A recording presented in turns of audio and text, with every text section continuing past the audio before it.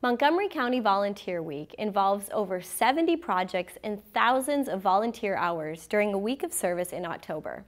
Project Linus is one of the nonprofit organizations that Traveltelevision visited. Check out the Montgomery County Volunteer Center's Week of Service site for more information. I'm Carolyn Lichtenstein. I'm the coordinator of the Montgomery County chapter of Project Linus. Project Linus is a nationwide organization that makes blankets for children who have been traumatized by various events in their lives. It started many years ago when somebody thought having a security blanket like Linus of Peanuts fame would help the child feel better. I retired a couple years ago, and one of the things I really like to do is knit. So I thought I would knit for babies. Schools make them. Teachers will do that with their classrooms. Girl Scout troops, we have a few Girl Scout troops who are going to make it, church groups. So it's often an event, an activity that a whole group does. If you would like to help, and you can knit a blanket, you can crochet a blanket, you can quilt a blanket, you can make a blanket that doesn't require any sewing or knitting or anything. We need blankets of multiple sizes, you know, from the biggest fleece blankets to the smallest little receiving blanket for newborns. And we have various places throughout the county where people can bring blankets, so they don't have to come to one place. There's, you know, trying to cover the whole county, which is huge.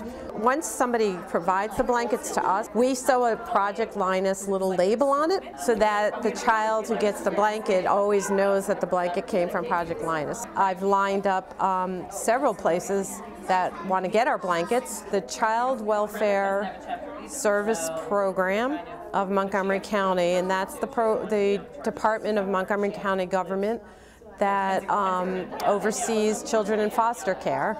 I've also donated blankets to two family shelters with lots of kids. Another group that we are going to be bringing blankets to is a group called Baby's Bounty that provides supplies to about-to-be new mothers who need help. We're going to be adding more donation places as we have more blankets. People have donated a lot of yarn, a lot of fabric for making quilts. We just want to, you know, make it into more of a community of Project Linus blanketeers.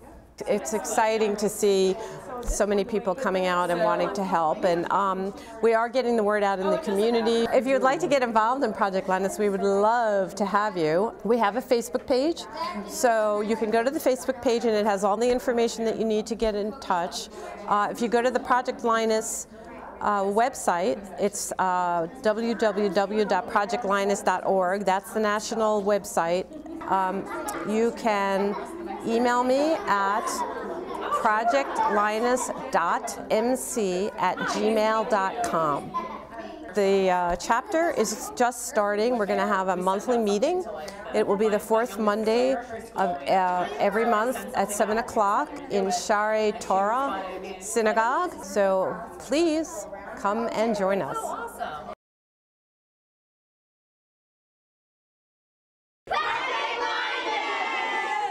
My name is Jerry Jones.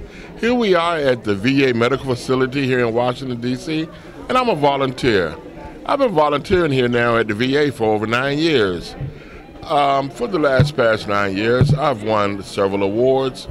It makes you feel good to volunteer. You know, when you give back to the community and to ones who are reaching out for help. For the past 2 years, I have won the Volunteer of the Year Award. I even won the Presidential Award. Just giving back to the community, as I stress, and helping people on an everyday it makes you feel like a humanitarian, and it makes you feel good inside and your spirit feel good inside.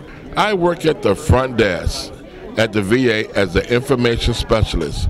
My duty is, as the veterans come into the hospital, to direct them to the different departments, specialty clinics, patient advocate, parking, cafeteria, Metro Access. That's one of the biggest ones. We have our veterans and our people that come here every day on Metro Access, and my main duty is to make sure that the last veteran is left the hospital for the day on their Metro SS return back home trip. And that makes me feel good as being a veteran.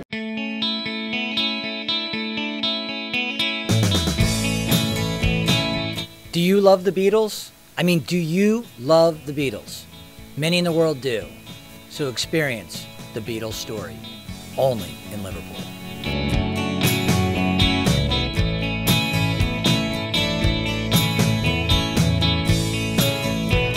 You will see reproductions like this window display from Frank Hesse's music shop, where the Beatles shop for many of their early instruments. And you'll also see a reproduction of Matthew Street. And as you walk along Matthew Street, you will come to the Cavern Club. This is the place where the Beatles played 292 times before taking the world by storm.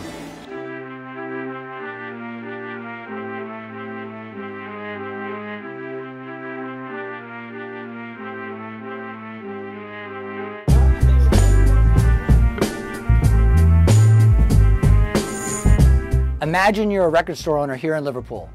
Customers keep coming in asking you about a band named the Beatles. You never heard of them, but you know they're playing at a place called the Cavern.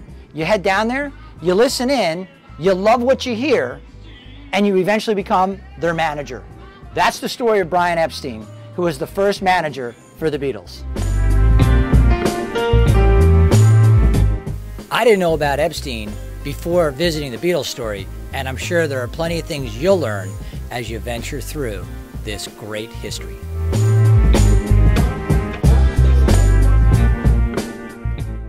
The final stop of the story is this area known as Imagine.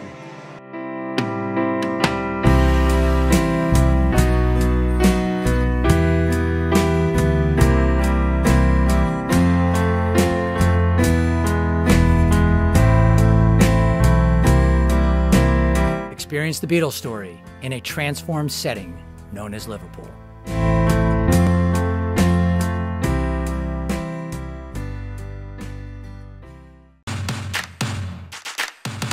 I will get things done for America to make our people safer, smarter, and healthier. I will bring Americans together to strengthen our communities. Faced with apathy, I will take action. Faced with conflict, I will seek common ground. Faced with adversity, I will persevere. I will carry this commitment with me this year and beyond. I'm an AmeriCorps member and I will get things done.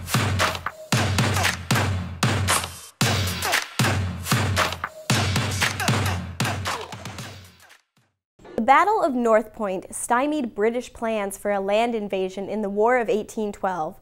This was followed by a 24-hour naval assault on Fort McHenry. The flag was raised after that battle, and Francis Scott Key was inspired to write the Star-Spangled Banner.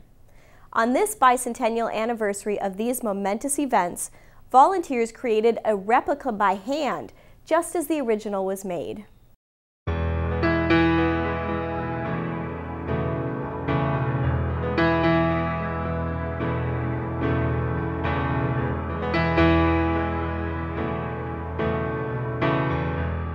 People really see that this project is something that is a legacy, that is going to be around, that to have participated in it is something really powerful. And you really get that from people all over the world.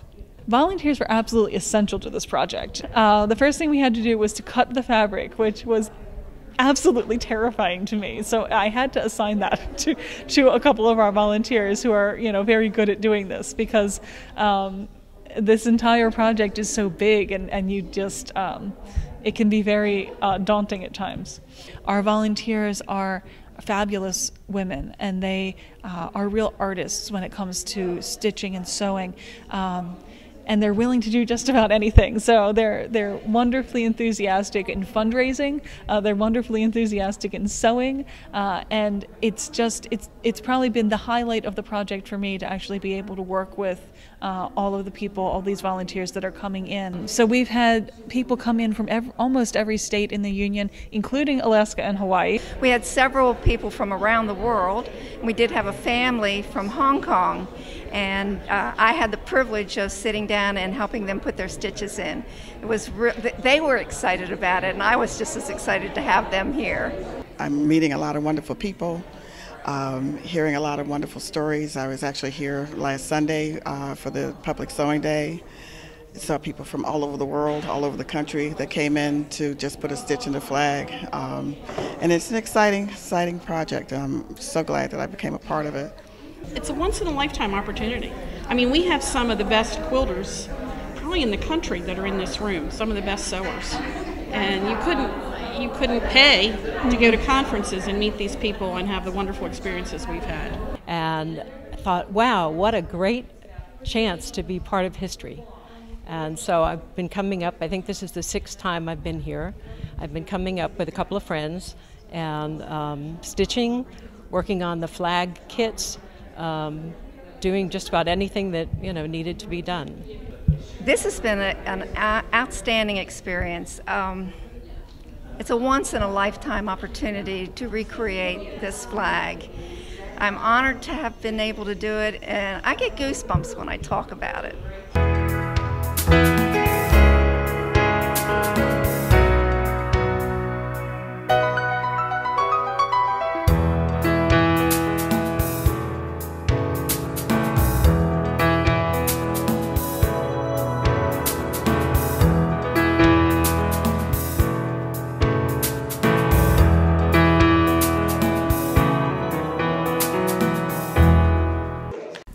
My mom used to say to me that your talents are God's gift to you, and what you make of them is your gift back to God. So volunteering is one of the ways that we have an opportunity to give back. Several years ago, my husband and I had the opportunity to create a small family foundation. And fortunately, he and I agree on what the focus of that should be. And our passion is to support organizations that are helping people who are trying to help themselves. Closing the opportunity gap is a phrase that's frequently used to describe that. But we have identified a number of fantastic grantees in both Baltimore and Chicago who are engaged in a variety of programs that really work with people young and old who are trying to turn their lives around. So I have lobbied for a financial institution. I've lobbied for the Adler Planetarium. I've helped organizations in Chicago and in Baltimore develop their government relations programs and develop their lobbying strategy, which for a lot of nonprofits is really important because a lot of nonprofits rely on the government, be it state, federal, or local, for a big chunk of their financial resources. They need to communicate their message. I'm very enthusiastic about sharing the great work that's being done here, and frankly, the great work that's being done on the ground throughout the country. It's a really compelling story of changing lives and improving lives being done by the millions of volunteers that CNCS supports.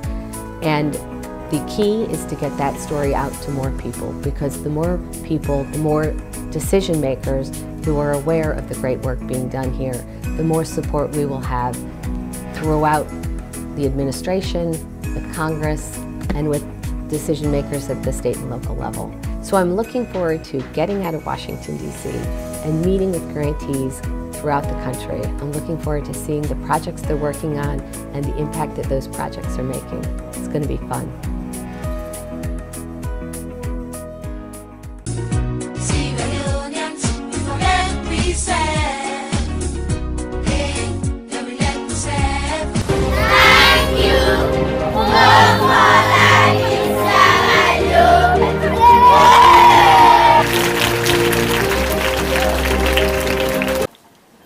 My name is Madam Abbey Road, the General Overseer of Hope for Life in Sierre Leone. Hope for Life in Sierra Leone is a non-profitable organization that is geared towards helping school-going children, the needy, and widows. My name is Sierre Leone, Director for Hope for Life in Sierra Leone. Hope for Life as an NGO. We are donating school's item to all the kids in Sierra Leone. At least I can remember we have donated at least more than 37 schools in Sierra Leone. We give hope to the hopeless. So far, we have donated medical equipment to various hospitals. We're taking care of some orphans. A computer is an electronic device that stores and processes information by instruction. My name is Amati Jambari. I'm a staff of Hope for Life in Sierra Leone. We are a non-governmental organization which is assisting schools and assisting children, school-going children. We have been giving out books, shoes, pen, pencil to schools and to school children to motivate them, to inspire them to learn. And we have been doing this for over 5 to 6 years now. And we have been doing this just to motivate children, to inspire them, for them to know that education is the key to success. My name is Georgiana Megiganda. I want to thank Hope for Life in Sierra Leone for the opportunity to letting me learn computer. My name is John Pandy. I am a staff of Hope for Life in Sierra Leone. Hope for Life in Sierra Leone. Hope for Life, we donate books to students. We donate school material. CPU, monitor, mouse, and keyboard. Well, I'm Samba Jimmy. I'm working here at Hope for Life Sierra Leone. And me working for Hope for Life Sierra Leone, our main priority is giving education to the nation. My name is Mohamed Moijed. I am in class 3. I want to thank Hope for Life in Sierra Leone for giving me the opportunity to learn computer. I am very grateful. I'm Andrew Conte, the training manager for Hope for Life, and this is the cross-section of my class.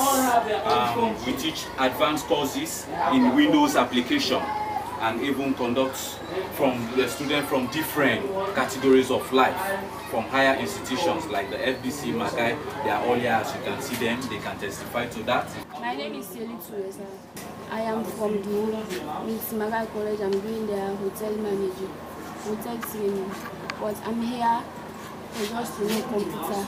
But as time goes on, I thank the teachers because now they have the patience to teach us, they have the courage. We ask them so many questions, repeated questions, they can answer well, they can teach me well, and now I have known a lot about computer. I'm James Koji. Well, personally, I'm a businessman. I'm here to build up my computer skills.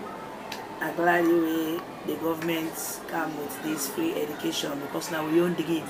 We give books to the Pekin them, we give school items them, we give shoes them to Pekin them for go school. So I'm so happy where the government come with free education, and I want to work with the government hand in hand for see that they implement this project with a free education. Precisely because of the free education program, that the Ministry of Education has now been split into two. Mr. Bobby Smith, na the gentleman, a philanthropist, will make this simple for let we able to do in Sierra Leone. Hope for Life, they try for tell we say, education are a right.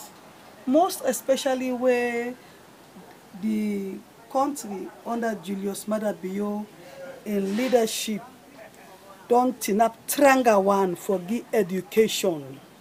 So we picking them for land book. Dr. David Oyek and John, I work for Hope for Life in Sierra Leone.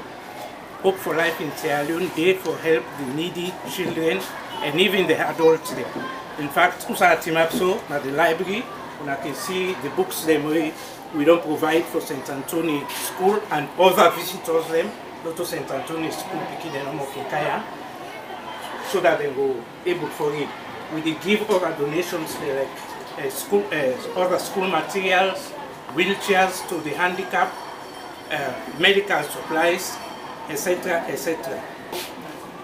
We go get for conduct some drama and essay competitions at the school. Nina Meritoka, work for Hope for Life in Sierra Leone. I talk on education. We Hope for Life we Hope for Life, we give knowledge to pikin them. Example, about teenage pregnancy. Pikin for go school, you know, for that early age, you get belle. Teenage pregnancy will make pikin drop from school. Me and Anna Takuma, I work for Hope for Life. Me they talk on this early teenage pregnancy. We see that now them pikin and they get belle at early age. Before we pikin them they go school, not concentrating on this early pregnancy. But now we see pikin and they born pikin and not tell well. Pikin when they send you for go school. Cool gesture. We are praying that whenever something good again comes into the organization, you think of our school. We are very happy as some parents are not able to afford, but with these around us, they can make use of it and help to promote learning. Thank you once again. God bless you. Thank you. They are working tirelessly to ensure that the agenda of the government, that is education for all, is being fulfilled. Now, having the director or the founder by the name of Mr. Bobby Smith, is a humanitarian activist. He set up this institution from his little savings that he has been making over the years. However, he came up with this idea to ensure that Sierra Leoneans, the vulnerable people needs are met. And of course, they are working. He's having an industrial staff, and they are working tirelessly to ensure that the vision and the mission of Hope for Life in Sierra Leone is met. The directress is a hardworking woman. Of course, the general overseer, Mrs. Adiko Uma, and a lot full of staff. They are very interesting. When you come and interact with them, you see them giving hope for the hopeless. Ladies and gentlemen, I am appealing to you all that whatever way you want to contribute to humanity through these people, the office is open. They are located at Side Street, opposite St. Anthony Church by National Stadium, or behind St. Joseph Convent Secondary School. Whatever way you want to donate, materially or financially, the doors are open for you to contribute to humanity, to the development of humanity in Sierra Leone.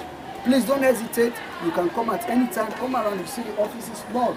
They want to enlarge it. They want to concentrate on the provinces. They want to do mega things. Right now they have a lot of activities at hand, including they want to do an essay competition, quiz competition, debating competition on the topic education for all, my right, my responsibility. That is what they are working on. And when I spoke to some of the staff, in fact, I discovered that right now they are trying to establish various Hope for Life in Sierra Leone clubs in various schools within the country. And that agenda is already met. And now they are working quietly to get statistics of the number of students that are presently actively going to school. So please come to their aid and help whatever way you can. Thank you. The contact is on the screen. The website, the address, the email address, or the telephone number is on the screen. Contact them and God bless you. Thank you very much. Hello Senior Corps. Many of you have asked us for tips and tools on how to produce your own videos. Here are a few tips to get you started. Producing videos consists of 3 simple steps: planning, recording, and posting. Our first step, planning, is where you decide why are you recording the video. Ask yourself who the audience is. What do I want them to know and understand? Next, figure out who the star of your video is and where it will take place. Most of the time, our videos share our program volunteers' impact. Make sure that your Senior Corps program is properly branded with the Senior Corps S logo. Our second step is recording. Flip your phone around and confirm that your iPhone or Android phone has a camera on the backside. Remember that your phone is the camera. Make sure the battery is charged up and ready for action. Next, find your phone's video recording app icon and tap it. Before you push record, here's some general tips for recording video. Framing your shot. Remember to always turn your phone sideways. Make sure when you record not to get too close or too far away from the volunteer. Always include the Senior Corps S logo on their shirt, sticker, or sign for context. Also remember to review your sound. watch the video directly after you record. Make sure that you can clearly hear what's being said. The volunteer may need to speak louder than their normal volume. Re-record as many times as you need until you're happy with the video. Our third and final step is posting. Posting is where you decide what social media website you want to post the video to and post or upload your video. Let's do a brief review. Start with the 3-step process to plan, record, and post. Always be aware of framing your shot correctly and reviewing the sound quality so we can hear clearly what is being said. When you're happy with your video and it's ready to be posted, that's a wrap.